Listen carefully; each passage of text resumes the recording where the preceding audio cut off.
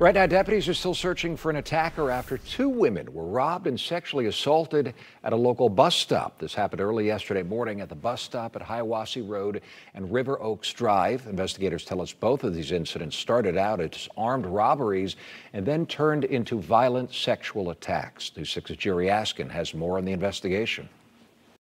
It's very sick and disturbing to hear that, to be honest. Does it make you mad to hear that? Yeah. That's the reaction we got from people who live and work nearby after Orange County Sheriff's deputies say a masked man robbed and sexually assaulted two women at different times at a bus stop along Hiawassee Road and River Oaks Drive early Thursday morning.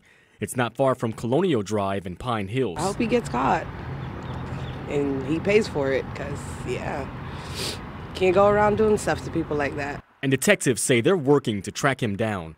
They told me on both occasions the suspects robbed the victim at gunpoint, then it turned into a violent sexual attack. This happened at the bus stop, deputies say. What do you think? What me think? I think that's wrong. I don't like that. How do you keep yourself safe around here when you're out and about? I got pepper spray. Yeah, so I always carry it with me everywhere I go. Investigators told me they haven't yet released the suspect sketch because they're still working to get a better suspect description. The man responsible, they say, was wearing all black, including a black face mask. Deputies say both women described the suspect as a man between 5'3" or 5'4". We didn't see any marked patrol cars during our shoot Saturday morning, but deputies say they're adding patrols to this area.